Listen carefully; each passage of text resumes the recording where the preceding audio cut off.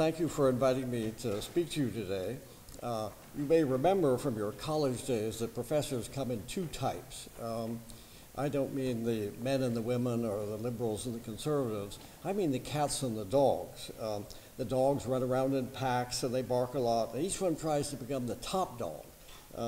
But the cats are solitary. They like to mark territory as their own so that other cats will stay out. And among the professors of transportation planning, all the dogs chase after moving cars. Or they ride around in cars with their heads hanging out the windows, excited by speed. And the cats don't like riding around in cars, and they never hang their heads out the window. And they hate taking long trips in cars. Instead, cats inspect all of the parked cars, and they mark the tires.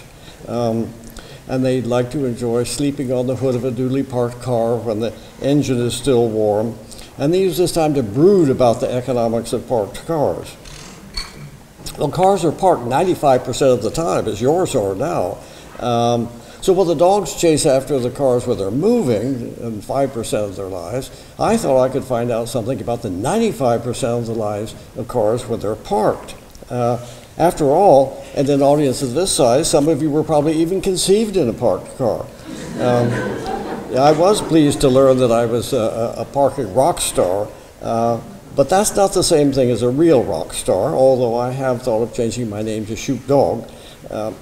And I was pleased to be called the Yoda of urban planning until I remembered from Star Wars that, that Yoda was 800 years old, and he seemed to me to speak mainly mystic nonsense. And it's also difficult for someone from Los Angeles to come to Des Moines to give any advice about anything dealing with the cities, because Des Moines is unusually better than almost any other cities. Here's a graph showing the cities that have these three strengths of affordability and quality of life and economic strength. And many cities, could be affordable, but it's hard to find work, or has a good quality of life, but it's not affordable. And here, right in the center of everything, is Des Moines. You seem to have it all. So what can I tell you that might help? I can suggest some ideas that come what other cities are doing that can help you even think of ways to make Des Moines even better. More affordable, higher quality of life, and greater economic strength. And these ideas come from trying to resolve problems in cities that have really gone overboard in looking for parking. Here's a picture of Silicon Valley. This is the campus of Cisco Systems. But in San Jose, a lot of Silicon Valley looks like this. The buildings are in the middle of a huge parking lot. They're in the center to minimize the walking distance from the parked cars to the building. But you even wonder what the address of this building would be, or who would ever want to walk on that sidewalk. All the drivers are parked free. This is at 2 o'clock on a Wednesday afternoon, so you can see they've got a lot more parking than they need. But many cities, including Des Moines, in an odd way, won't let anything other than this happen because they require so much off-street parking. Here's San Jose's minimum parking requirements. The green is the size of the building, or 1,000 square feet of the building, and the red is the size of the required parking lot. So I suppose dancing and skating are somewhat the same thing, and everyone has to shop, and they have animals that need to be groomed. But the city is requiring so much parking for anything new that it really has to look like a parking lot with some buildings in it. And here's Des Moines' off-street parking requirements. They're lower, but they're still, in many cases, requiring more parking than there is of the building itself. I suppose pool halls, I wonder if they still build those.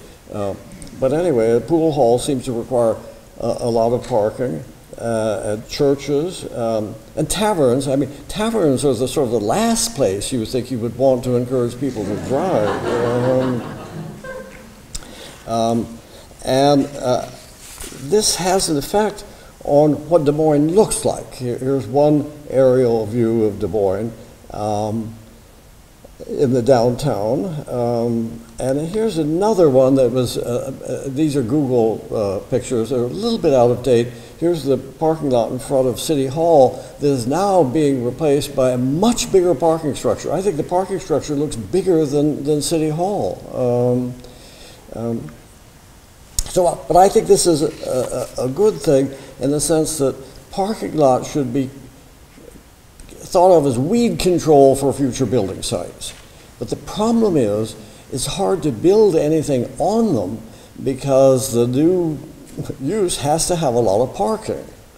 So that makes it difficult and expensive to replace a parking lot with a building. Here is Des Moines' proposed parking reforms. I understand that you've realized that maybe Des Moines has an awful lot of parking, that especially west of the river. I don't think I've ever seen an area with so many parking garages covering an entire block. It's unusual, partly because I think Des Moines must allow these office buildings to have their parking on the adjacent block. So instead of being under the building or underground, or as a podium, the parking structure for the building is in the next block, and it takes up a lot of blocks in Des Moines. I don't think I've ever seen a city with so many freestanding parking structures. But to some extent, this is caused by urban planning. I think bad urban planning. Here's a publication from the American Planning Association called Parking Standards. Standards sound like a good thing. Like high standards, but the report says nothing about standards. It does not say what parking requirements should be. It simply says what parking requirements are in other cities so the city can copy it, some other city, when they need to set a parking requirement. Here's the first page of the land uses that they have, 700 land uses that they have parking requirements for. I guess that boarding houses here. And then adult land use is one of the first ones. And here's the page if you want to know what should be the parking requirements for an adult land use in Des Moines. And we don't have to say what adult land use means. Everybody knows that, but it can be an adult massage parlor, adult bookstore, adult theater. I think there are 9 or 10 different kinds of adult land use. But we're in bad shape if this is what the American Planning Association thinks cities should look like. It shows sort of a lack of vision of what a good city looks like. And I looked through these parking requirements, and each one taken alone, and I'm sure the ones in Des Moines, each one taken alone looks as though somebody had put a lot of care and thought into what the parking requirement should be. When in fact, they really copy it from other cities because planners have no training in how to set a parking requirement. And so when you relate it to the number of people, it kind of makes sense that you have to have one parking space for the person in the barber chair and one parking space for the barber. There seem to be gender differences that are hard to explain. They require at least one parking space per person, except for religious land uses. And even there's a gender discrimination. But when you get away from people, it becomes harder to know how many parking spaces per what. And therefore, planners usually based it on the size of the site. And 3 spaces per 1,000 square feet means about 1,000 square feet of parking for 1,000 square feet of the sex novelty shop, because in a parking structure or a parking lot, each parking space takes about 330 square feet for the parked car and the aisles for circulating in the garage. So whenever you require 3 parking spaces per 1,000 square feet of building, your requirement is much less for parking as there is for the building. And then when you get away from square feet, you have a hard time knowing, what should it be? It has to be per something. And planners get kind of inventive because you have to have a parking requirement for everything. Even for the afterlife, you have to have a parking requirement. So these are the parking requirements that various cities have. The problem is that I'm sure I've never heard a planner disagree with what I'm saying right now, is that the planners have a lot of information that, that they don't know. They don't know how much the required parking spaces cost, as though cost is no concern. We don't, the price is no object. Parking is a need, and I'm not concerned with how much it costs. Or how much it increases the price of housing, or of pool halls, or dance halls, or auction houses, or anything like that. We don't know how it affects that. Or how it affects urban design. Say, in urban design, I think I mentioned in Des Moines, it means to a lot of full block parking garages that are no pleasure to walk past. Who wants to walk past a parking lot or a parking garage? It makes for a strangely alienating experience walking along the beautiful sidewalks with flowers and trees and things like that on the street, but on the sidewalk, but right next to you is a parking garage. Or do these parking requirements increase the number of cars coming to the district? Well, that must increase congestion and carbon emissions and air pollution. We can't forget about carbon emissions now, because we're all very concerned and even self-righteous about how we want to reduce carbon emissions. And the planners have no training in how to set a parking requirement. I've often spoken at universities. I always ask, do you have any instruction at all in how to set parking requirements? And they never have, because the professors have nothing to teach. So they can't have any training in parking requirements. And I think the real problem is that the cities are politicizing what should be a business decision. It's a political decision how much parking should be. In the presence of all this ignorance, we have political decisions on how much parking there should be. And they're giving over to the government what should be market choices. Well, I did some research on how much these parking spaces cost. This is just an average, because the cost depends on the soil condition, the dimensions of the site, and many other factors. So the price will vary from one parking space, one parking garage to another for the same number of parking spaces. But I did get data on the average cost of building parking structures. And here's a table of 12 cities in the United States. And the average cost for underground parking is about $34,000 a space. And the average cost of an above-ground parking structure is $24,000 a space. So when you look at these garages you're walking past in Des Moines, they probably cost around $24,000 a space. Well, how does this compare with our ability to pay for these parking structures? Here's data that's newly being published by the United States Census Bureau. Is the median net wealth of U.S. households. For a household would be the value of all your assets minus your liabilities. And of course, many recent graduates from college would have more liabilities than assets. So we think we're a rich nation, but the median net wealth of U.S. households in 2011 was about $69,000. So if they died and their estate was totaled up, the heirs would get $69,000. But for minorities, it's much lower. What is it?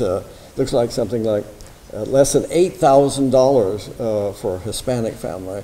So that half of all Hispanic families would have a net worth of less than $8,000, and for black families, less than $7,000. So this calls into question our ability to pay for all of these parking spaces. When you walk around Des Moines and you see all these parking spaces, you wonder, well, who is paying for these? It's not obvious who's paying for it, but nobody seems to pay for it. Everybody pays for it. It gets built into the cost of everything you do and everything you buy. Somebody has to pay for the parking. Just because the driver doesn't pay doesn't mean the cost goes away.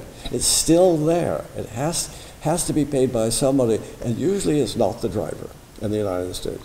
A lot of families have negative net worth. That is, they have more debt than they have assets. And we've made a world where it's very hard to get around without a car. And I think that then people are almost greatly led into borrowing money to buy a car, and sometimes these awful subprime interest rates for car deed loans or something like that.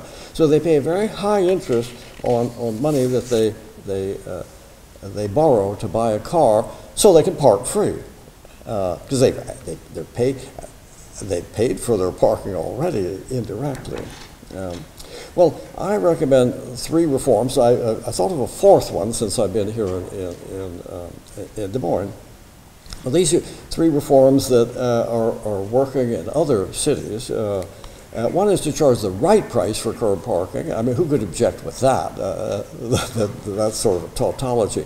But by that, I mean, charge the lowest price the city could charge and still have 1 or 2 open spaces on every block. So the spaces will be well used. Most of the spaces will be occupied with customers for stores or restaurants and things like that. But they're also readily available, well used and readily available.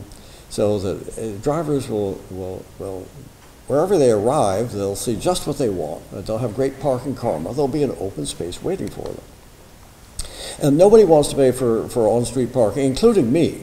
So how do you make this politically appealing? Well, what some cities are doing is called establishing parking benefit districts, which spend the meter revenue to provide added public services in the metered neighborhood. Say in the East Village, it could be for Christmas lights, it could be for flowers on the sidewalk. I haven't noticed as many flowers and trees on the sidewalks in this part of town. They're just spectacular sidewalk foliage west of the river. But I think that if you could use the money for these flowers and trees, or for Christmas lighting, or some cities, they have lights in the trees all year long. The little LED lights that sort of make the whole area glow at night. Or some cities give free Wi-Fi to everybody in the area. They use the meter money so that if you have parking meters, you get free Wi-Fi. And if you don't have parking meters, you don't get free Wi-Fi. So this makes neighborhoods, when they see it happening in another neighborhood, they say, let's do it in my neighborhood. Because often the people who pay for on-street parking in a district, they come from out of the district. That they come to the stores and the restaurants and things like that, and they're the ones who are paying for parking. And as soon as they get out of their car, they're in a much better area because their meter money has paid for all the flowers and the trees and the street lighting and things like that. So that it would make these prices politically popular with the stakeholders. And they're the only people who count in whether you're going to have parking meters. People who live in a suburb, what difference does they have? No political influence. They're the one who will be paying for parking, but it's the residents and the property owners and the merchants who will be benefiting from it. And then you could reduce or remove the off-street parking requirements, because nobody can say there's a shortage of parking. I haven't spent more than a few hours, or maybe only my sleeping hours here in Des Moines, without hearing people say there's a shortage of parking in the East Village, which means there's a shortage of on-street parking, and it's free in the evening, and it's free on the weekends, and there's not enough of it. Well, if you could say, well, maybe we should run the meters into the evening and use the meter money to and charge the right price and use the meter money to do whatever the residents think is the best use of the money. And then once you get rid of off-street parking requirements, you can build housing or shops or restaurants on what are now vacant lots. So the demand-based prices, they'll be different in the morning than they are from the afternoon, and there'll be different prices on different blocks. And I was astonished in Des Moines, because I always look at the parking meters wherever I go. There are whole blocks of Des Moines that have parking meters without a single car parked on them. And I think it means the price is too high, or maybe they shouldn't be operating at all at that time of day. I've never seen this anyplace else. So many unoccupied meter parking spaces. In some cases, they're right next to a free parking lot in front of businesses, required parking lots in front of businesses.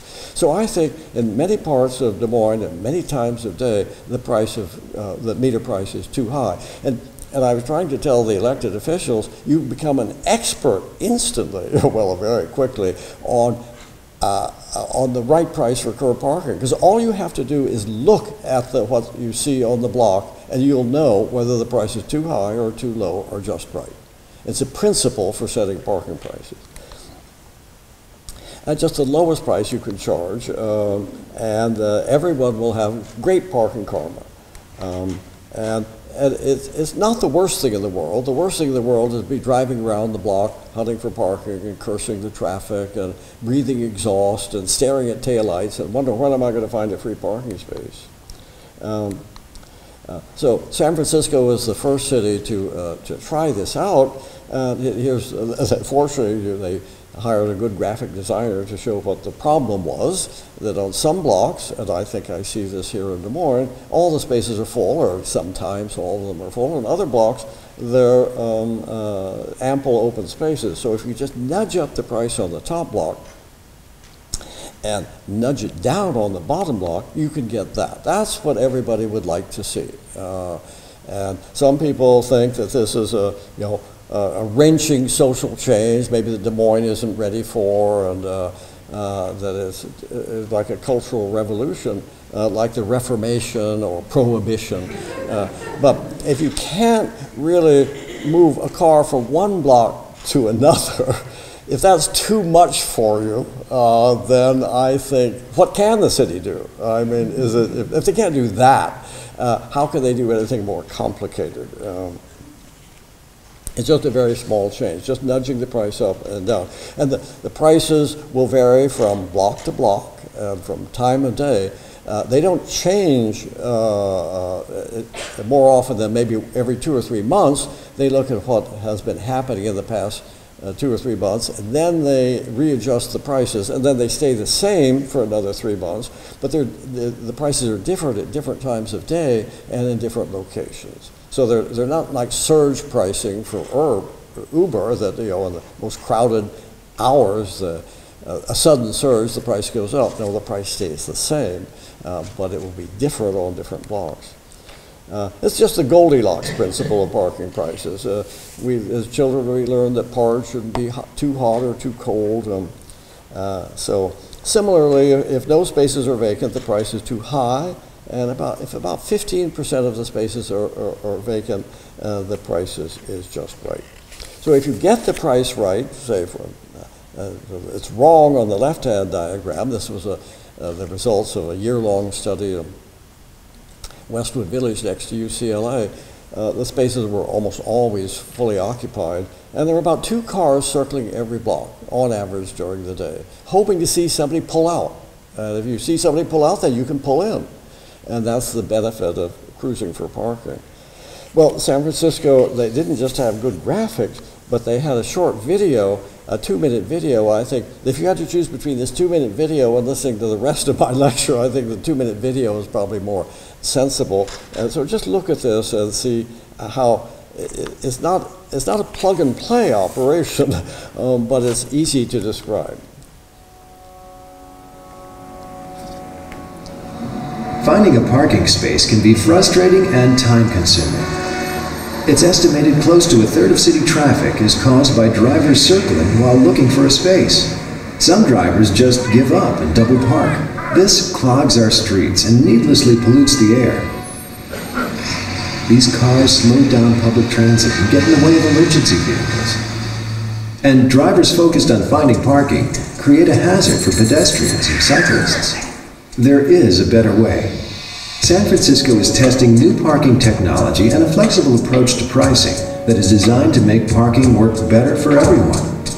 SF Park's goal is to have at least one parking space available per block.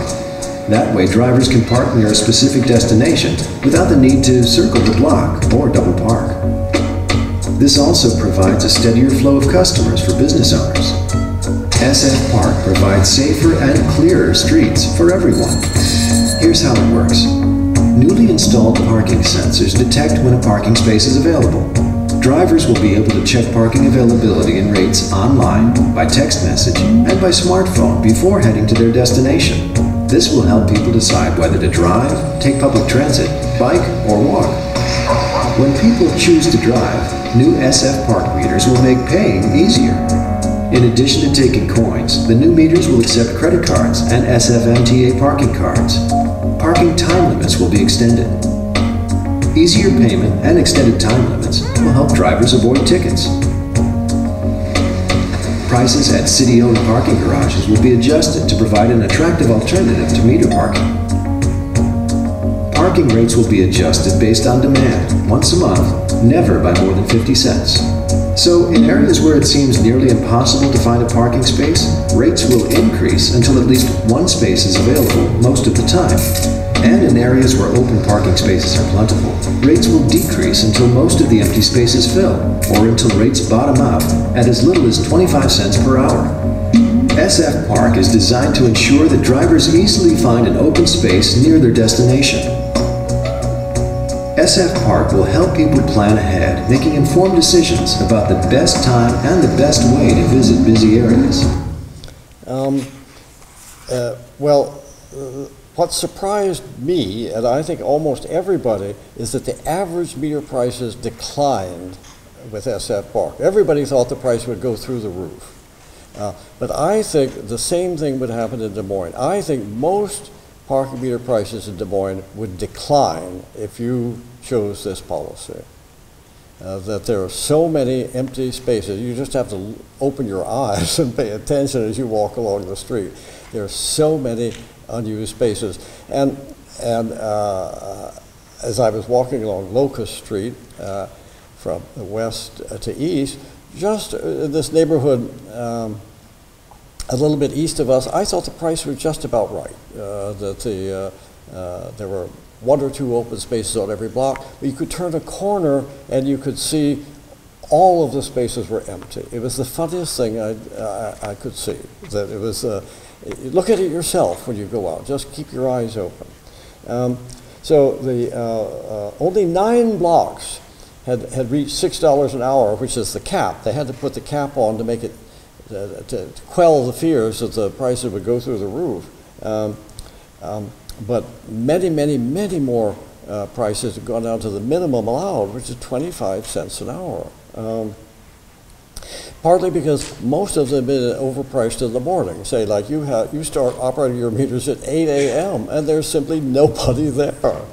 I think that if there is a coffee shop or a restaurant that might like to attract people in the morning, the parking meters are there, making it a little bit inconvenient and earning very little or no money. So I think you should stop operating the parking meters at least until 10 a.m.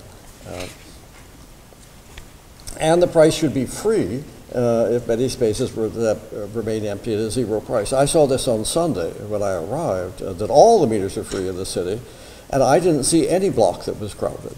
So I think free is the right price, but it shouldn't just be on Sunday. It should be any time when there are empty spaces when the price should be zero. So the price could go down to zero in the morning or whenever there's a very low demand. So these performance parking prices, they're high only if they need to be high in order to prevent a scarcity of curb parking.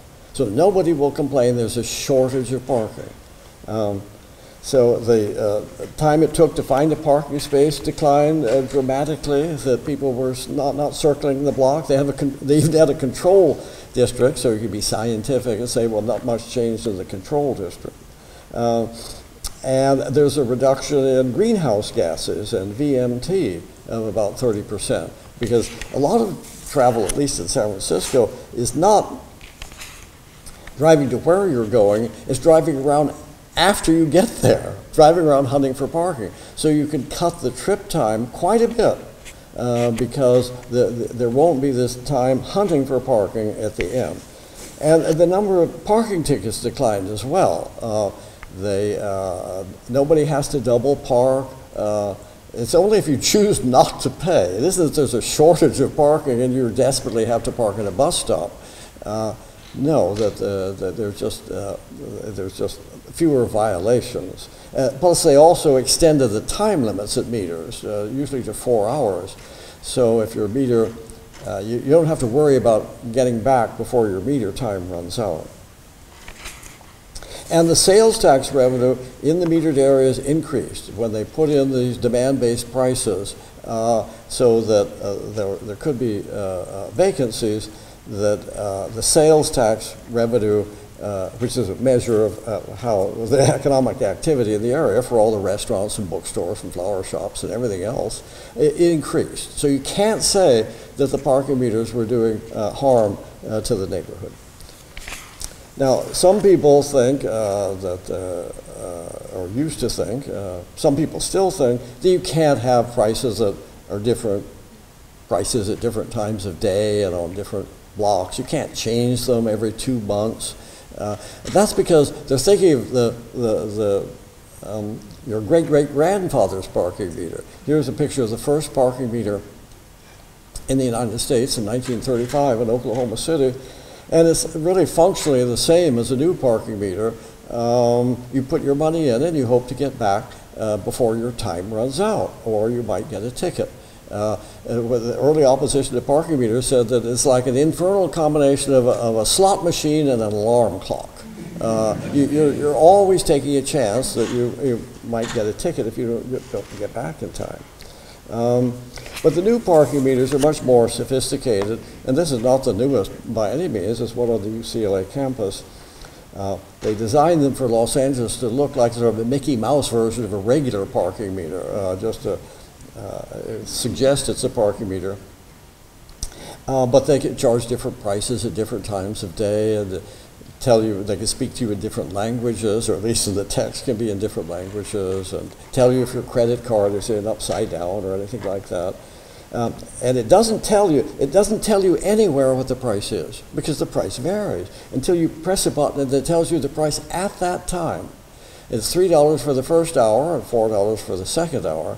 And there are 4 different that's a price schedule, and there are 4 different price schedules during the daytime, depending on demand. It's free late at night. So you might say, well, this seems like an awful high price to charge students on a university campus. This is gouging them. Well, I say you can't tell what the right price is until you look at the results.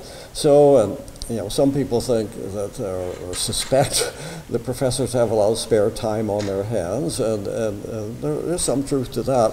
And I set my camera up across from 8 parking spaces governed by one of these multi-space meters. Typically when you look at a block, and I saw this in Des Moines, there are about 8 parallel parking spaces on every block. Some blocks are longer, some are shorter, but 8 is an average. And this is what you would like to see if you're a driver and you arrive there. I took a picture every 4 minutes to see what happened during the hour. And you usually see somebody at the parking meter paying. So the 2 cars at the end never moved because it was, there's a 2-hour limit. Here's 4 minutes, you'll see the shadows move. Here's 4 minutes later, 1 car had left and another car had arrived. And then here's another 4 minutes later, and it keeps turning over. There was one time during this 4 minutes that there were no cars available, but then 4 minutes later, a space opened up. Sometimes there were 2 spaces, And you would almost always see somebody heading to the meter or heading from the meter. But it looks as though the park is operating well. Say, if you had a store or a restaurant, wouldn't you like to see this happening in front of your restaurant? That this is really what would be the healthiest for the commerce in the area. I think once there were 3 spaces, that was the most. But they filled up. I think that's probably as good as it's going to get, given the changeable, unpredictable demand during the hour. And during the time when there are no spaces available, in those 8, there's another 8 next to them. You just want to have it so that most blocks, most of the time, have 1 or 2 open spaces, so you never have to drive more than 1 or 2 blocks. So you have to sum it up with a bar chart. Most of the time there was 1 space available. 1 4-minute period there was no vacant spaces available. But I think this is really as good as you're going to get. Do you think that any parking meters in Des Moines work this well? If any of you have ever looked, not everybody looks at parking meters the way I do, but look at it through the eyes of a merchant or a restaurant or something like that. Do you think parking meters work in Des Moines as well as this does? Or would you prefer what you see in Des Moines to what this is? I don't think so. It isn't just Des Moines, it's any city. I guess I ask this question anywhere. And nobody thinks their city's parking meters work this well. So it comes from charging the right price. It is easy to describe the right price. Here, should it be higher at this location? Well, no, I don't think so, because there would be more open spaces, and the parking spaces wouldn't be delivering people to, this is a law library, it's right in front of them. Many people want to rush in and get something and come out. If it were higher, then fewer people would be using it. If it were lower, people would get there and complain about a lack of parking. So it's the Goldilocks principle of parking prices. Not too high, not too low, but just right. It's also like the Supreme Court's definition of pornography. I know it when I see it. It's very easy for anybody, a city council member, a city staff member, to look at the block and just say, the price is wrong. It's very easy to remedy now, because the prices can be changed remotely. You don't have to touch the meter. You do it from City Hall. So everybody knows the mantra, the information technology. Information wants to be free, but parking wants to be paid for. It's very expensive. It's a big mistake to ignore the cost of the parking and for the city to require so much of it that there's no shortage. So I think one of the reasons, not in Des Moines, but one of the reasons that cities find this appealing is because it eliminates all this driving around hunting for parking, and not just in the United States, but in China or India or Nigeria. There's a lot of people driving around hunting for parking. And here's a summary of studies that have been done on cruising for parking, what share of the traffic was cruising, or how long it took to find a space. It's 90 years ago was the first study, appropriately in Detroit. And they just looked at the license plate of every car circling in the traffic, and they found many of the license plates keep coming around. And by that kind of counting, they figured out what share of the traffic is cruising. The most recent one was in Barcelona, where they were interviewing people who were stopped at traffic lights and asked them, are you cruising for parking? So in these areas where there is a lot of cruising, which is where you look for cruising and try to measure it, about a third of the traffic was cruising for parking, and it took about 7 minutes to find a space. This is 21 studies in 13 cities on 4 continents. So I think it's a worldwide problem. Here was a study that's maybe my favorite. It was done in Chicago just before World War II, and they stationed a lot of students at every corner who with very careful watches, and they looked every time there was a car that came to an intersection, and they noted whether it went straight ahead or left or right at exactly the time, and they noted the license plate number, so they could then trace the path of the cars. So some people were just focused on a single block, and that's the only thing they would do. Other people thought, well, they're looking for better chances someplace else. They were looking for something new, thinking that they'd have a better luck someplace else. But we all feel like this when we're doing it, is that it seems to be we're less successful than everybody else. And in dense traffic, you try to not to follow somebody who's cruising, so you sort of hold back, which means you're slowing down the traffic. And as the traffic is slower, the carbon emissions are greater per mile traveled, and it congests the traffic because you're holding back, hoping that somebody will pull out after the guy ahead of you passes. And this leads to a lot of very dangerous, risky behavior. I've seen many people make a U-turn in the middle of the street when they see a space open up on the other side. Of course, it's illegal. I've seen it cause accidents in Westwood Village. And here's some grainy footage I got on a trip to Washington, D.C., where the parking has been underpriced until recently, and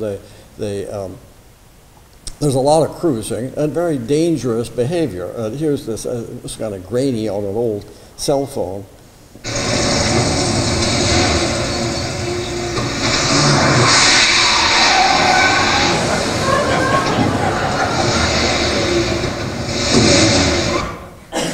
Well, I was able to interview the driver after she got out of the car.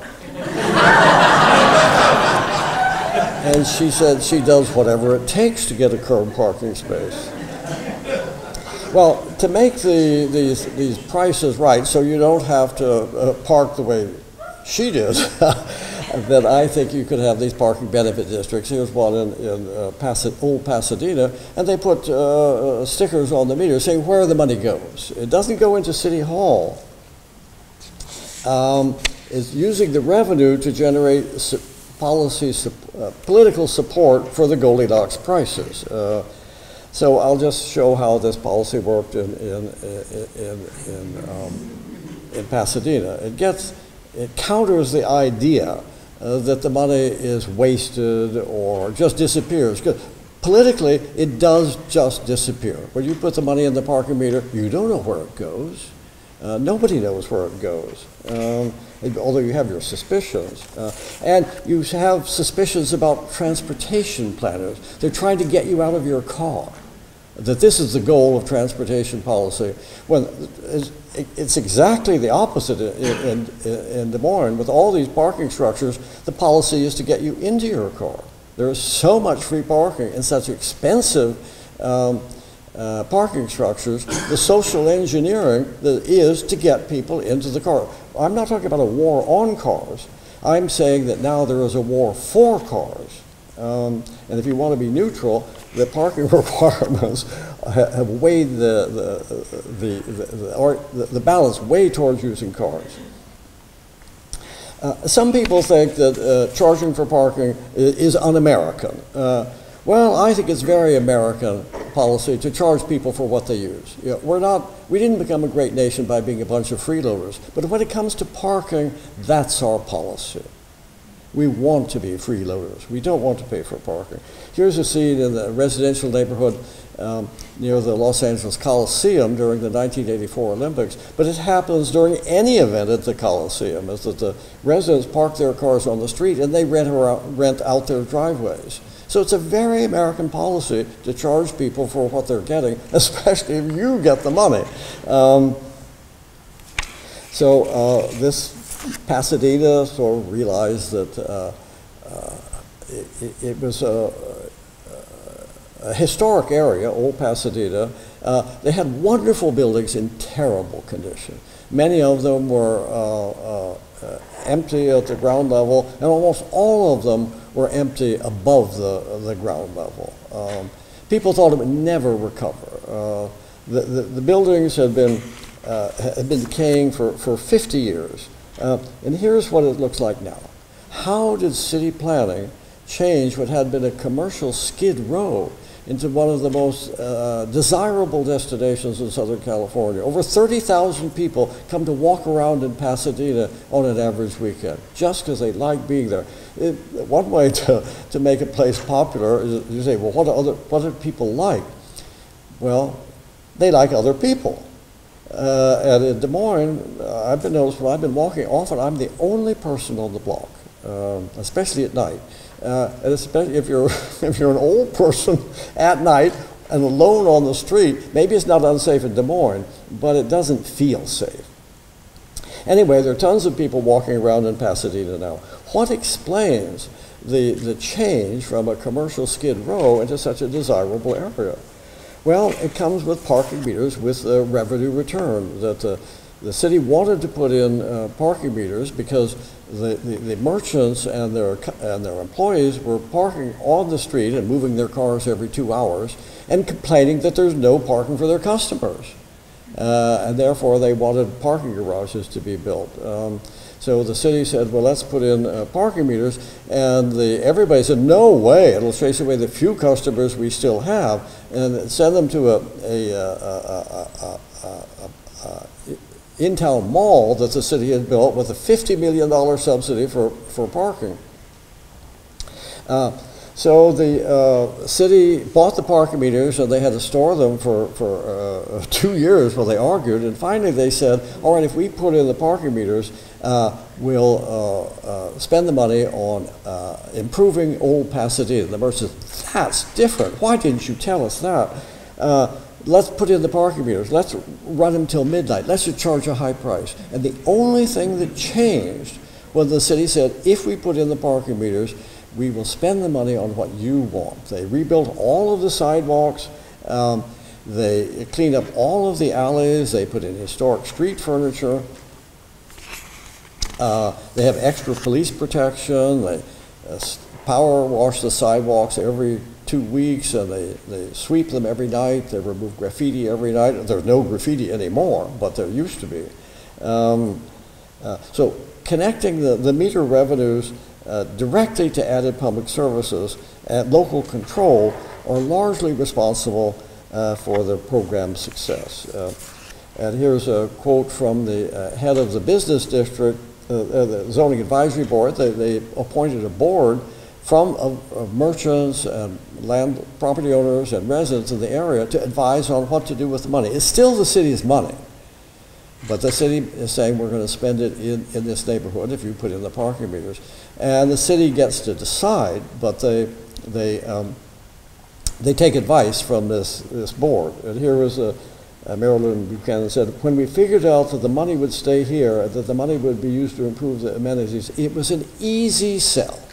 So if you want it to be an easy sell to have parking meters operate in the East Village in the evening, you can say, well, if you put it in, we'll ask you, what is your highest priority? I mean, do you want Christmas lights? Do you want better street furniture? Do you want free Wi-Fi? It's the residents and the stakeholders who should be asked what they want.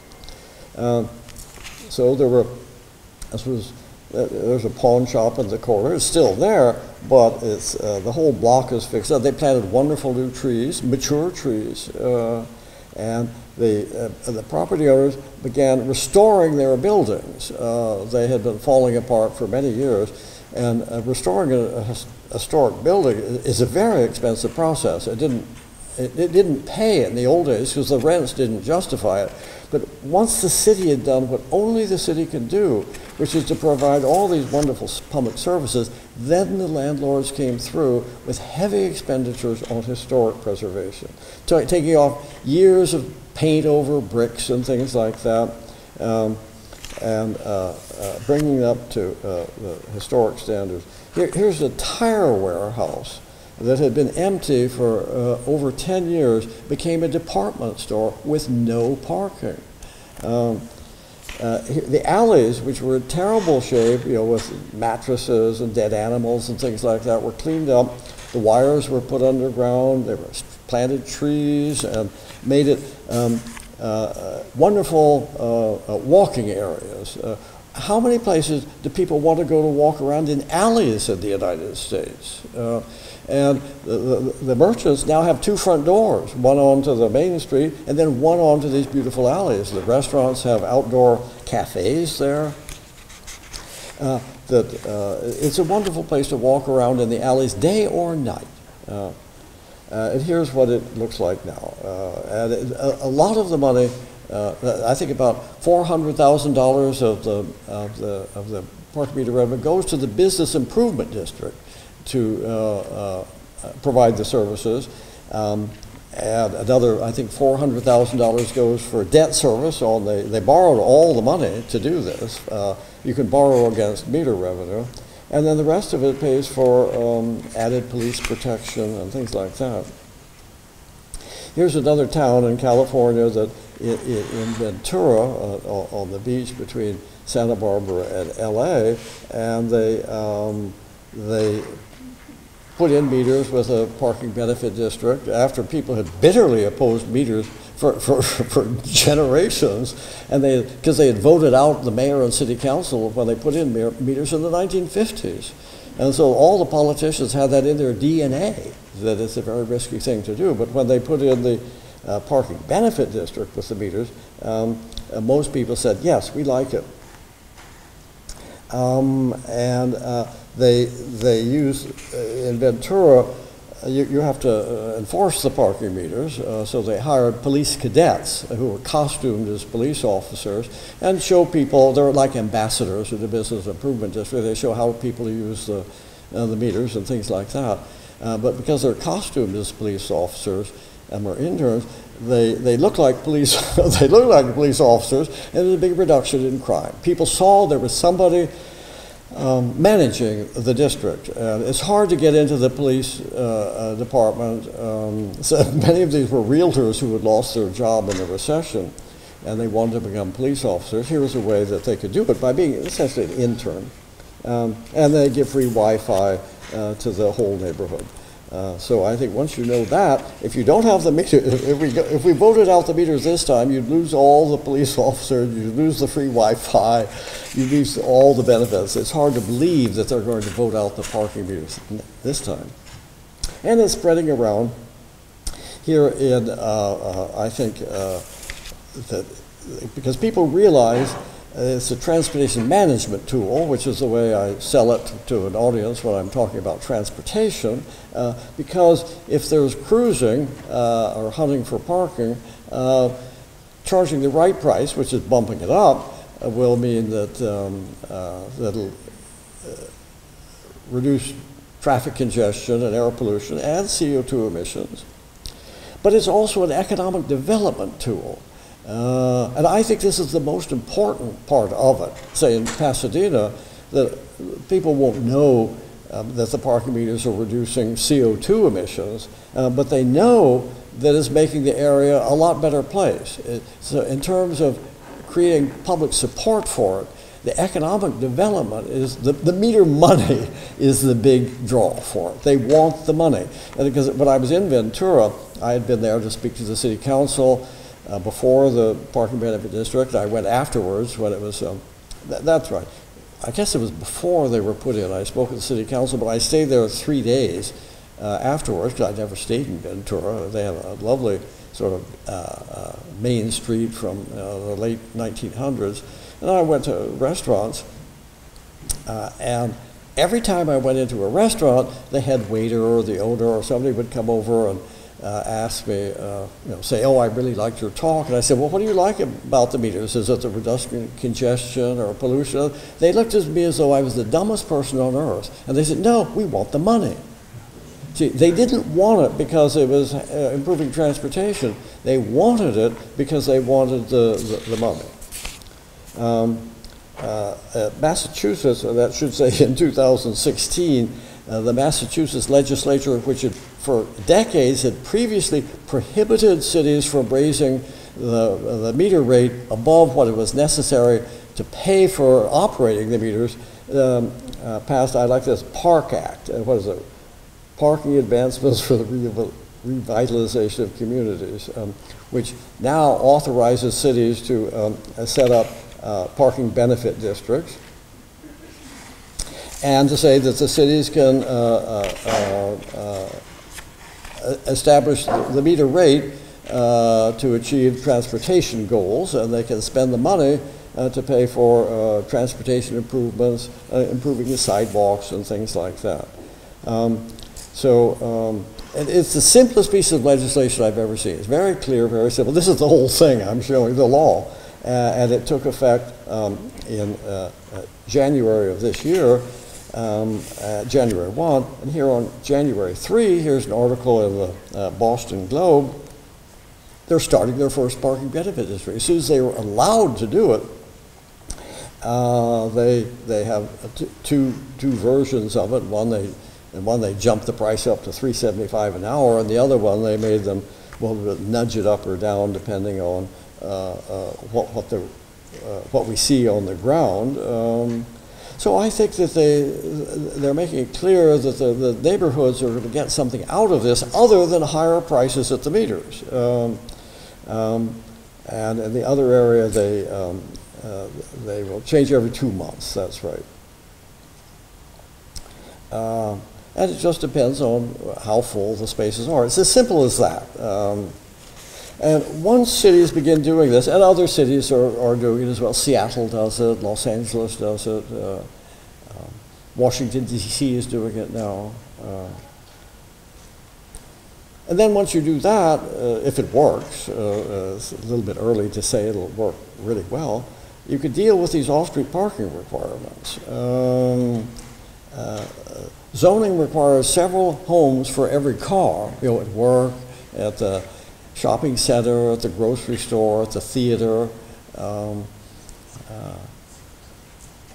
So there's several parking spaces for every car, but we have homeless people. So zoning is really entering it on the side of cars, making housing more expensive and less of it, so that you have room for all of our cars. Meanwhile, we have homeless people. What would you do with this place? Well, I went there. If you're a car, it's a great place. Silicon Valley is a beautiful area. Great climate, wonderful hills, and things like that. But only cars can enjoy it.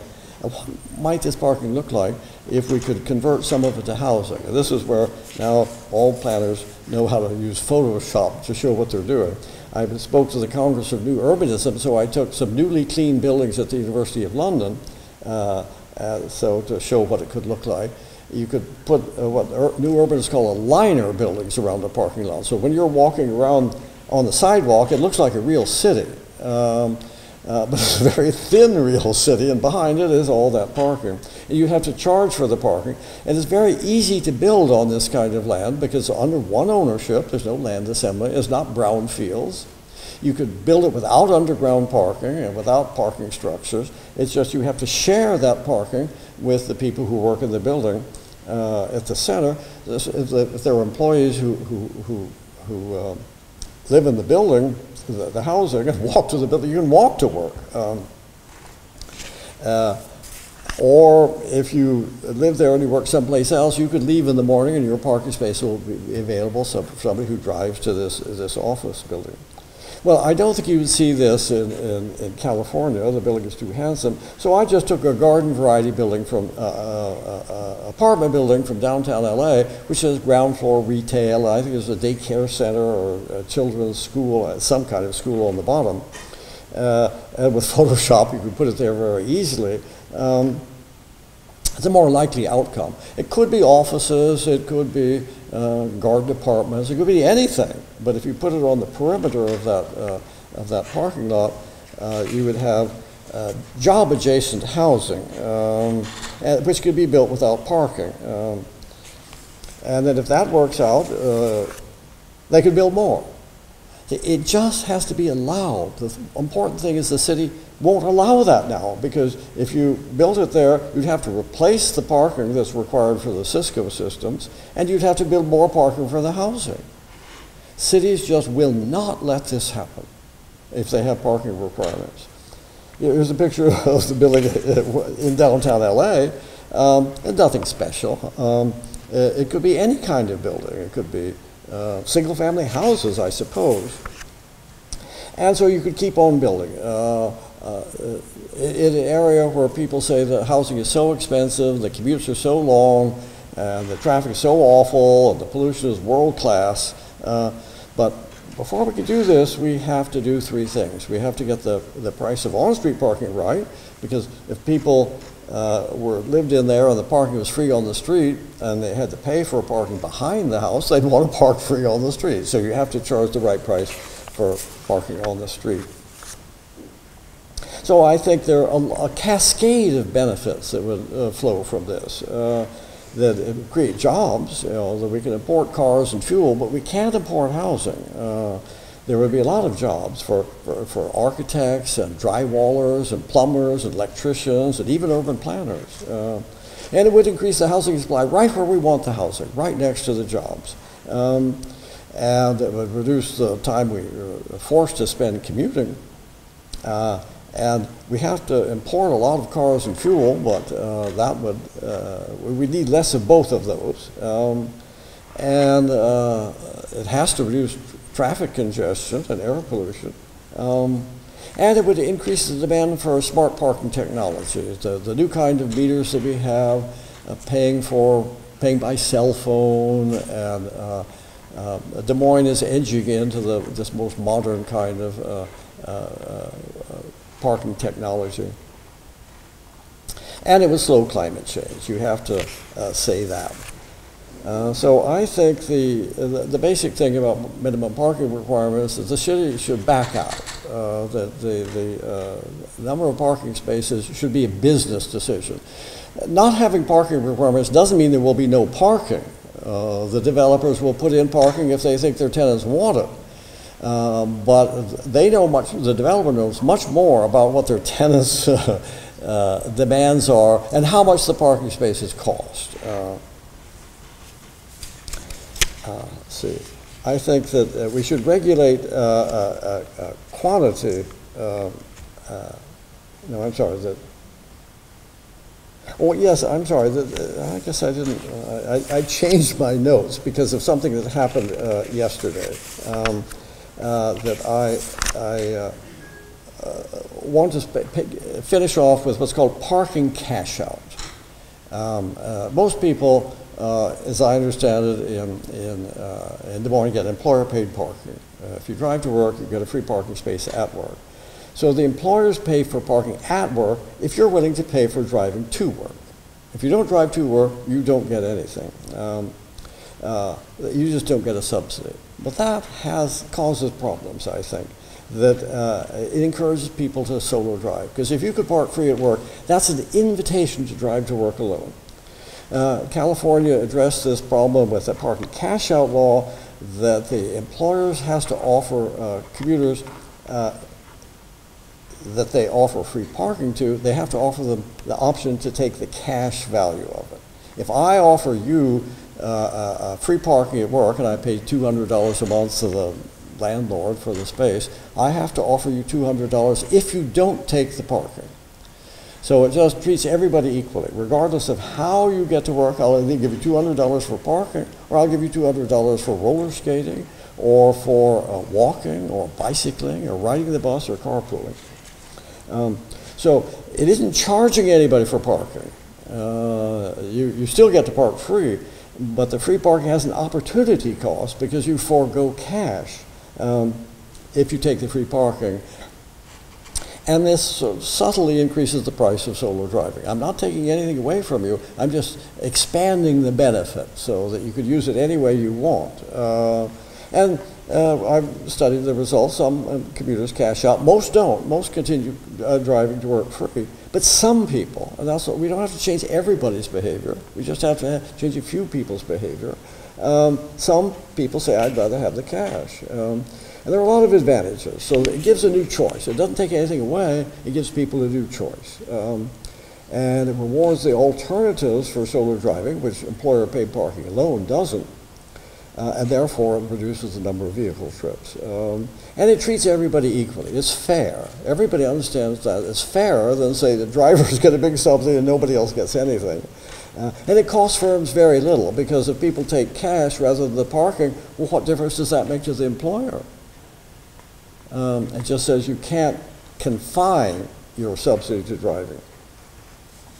And it means that the employees won't object to this. The employees are not going to, if they start charging for parking, the employees would object. The unions would object. But the unions do not object to having expanding the benefit to cash out.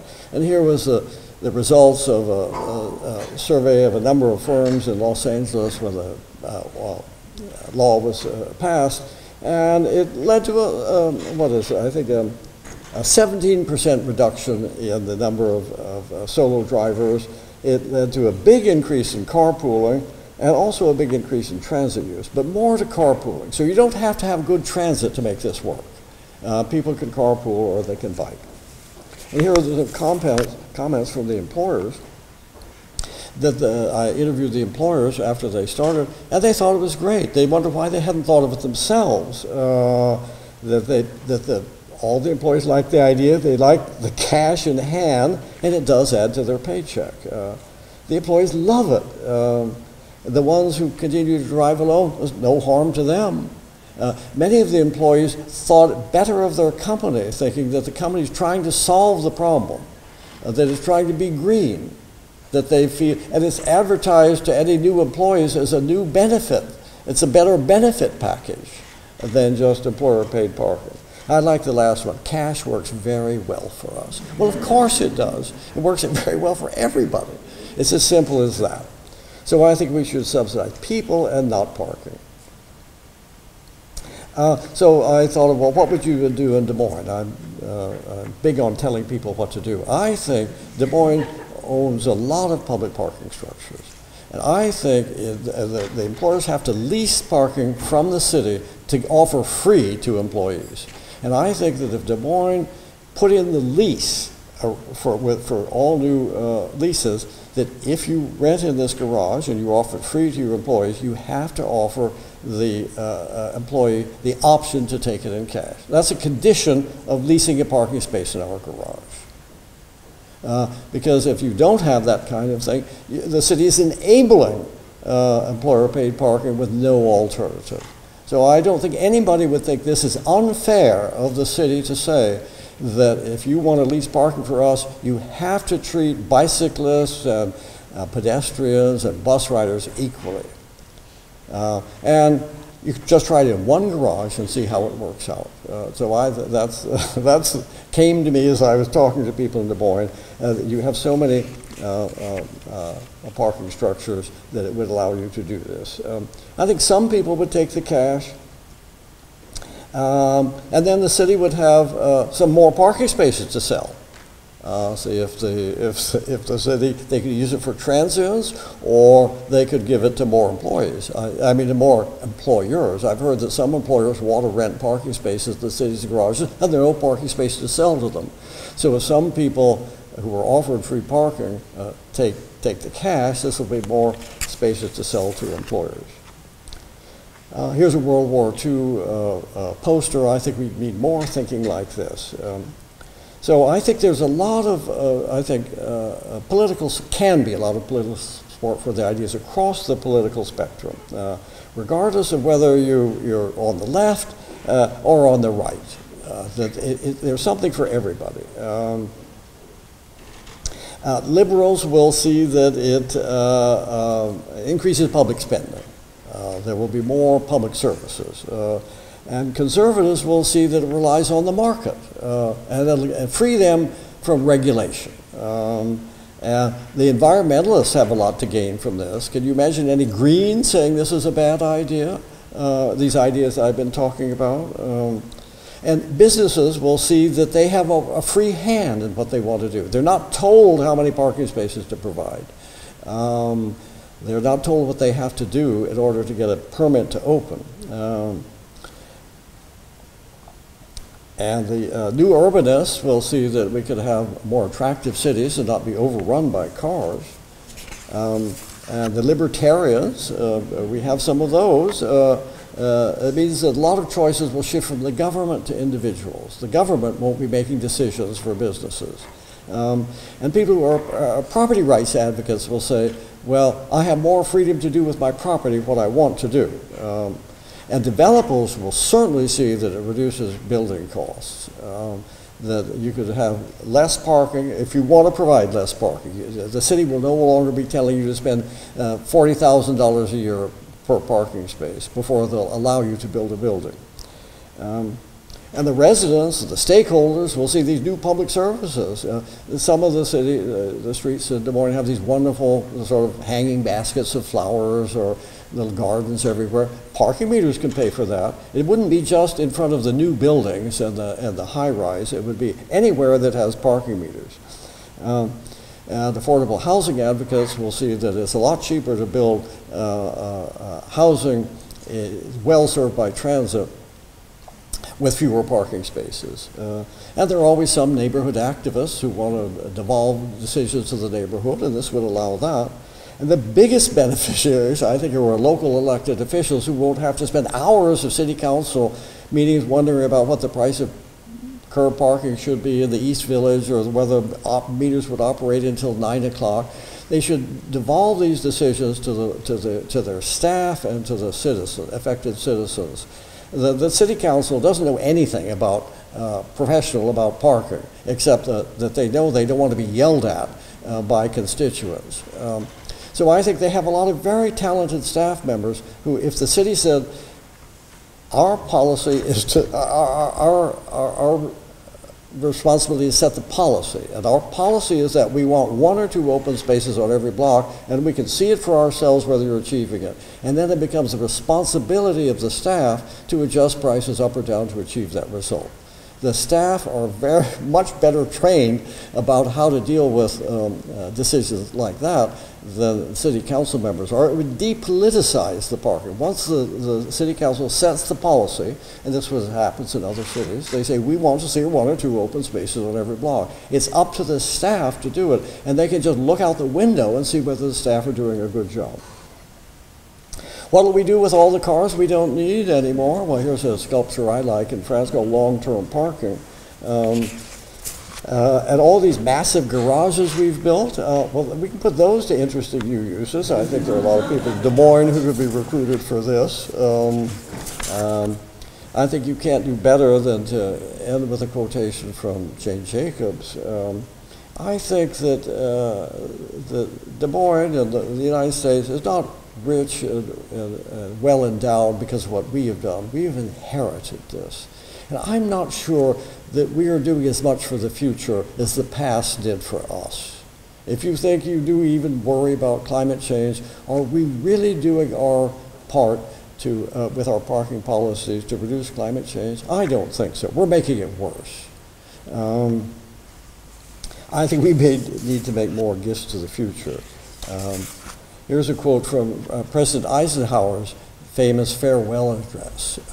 And I think we are plundering for our own ease and convenience the precious resources of tomorrow in a way that President Eisenhower could never have imagined.